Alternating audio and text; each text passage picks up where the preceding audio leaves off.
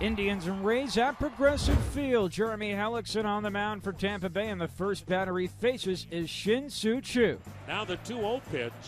A swing and a long drive. Deep right center. Gone for Shin-Soo Choo. Boy, he didn't waste any time getting into a hitter's count and teeing off on Hellickson. And the Indians have an early 1-0 lead.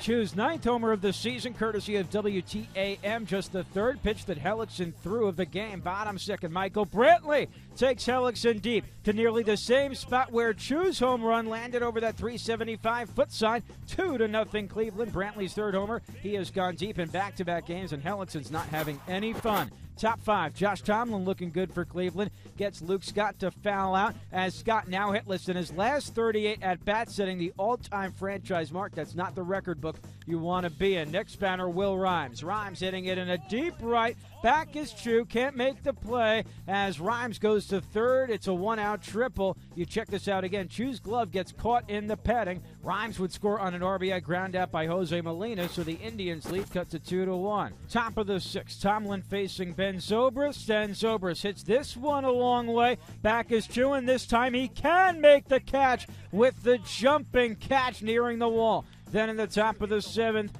Rhymes up again. This time Tomlin gets him to fly out. That would be it for Tomlin. 7 innings, 2 hits, an earned run, struck out 3. Top of the eighth, Vinny Pistano facing Elliott Johnson. Johnson hits it down the left field line fair. Johnson getting a little greedy, trying to go to second, and he can go swimming in the pond because he is a lame duck. Great throw by Aaron Cunningham in left to the bottom of the eighth. Jake McGee facing Travis Hafner. Swung on, hit high, hit deep to right, away back, gone!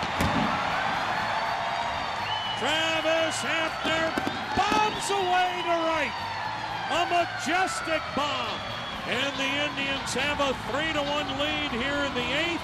All 3 runs on solo home runs tonight. On a 97-mile-per-hour pitch, Hafner's 7th of the year, courtesy of WTAM. Indians do win it 3-1. Chris Perez, his 24th save of the year, working a scoreless 9th. Tomlin goes to 5-5 on the season. Indians have won 5 of their last 6, while the Rays have now dropped 8 of 11.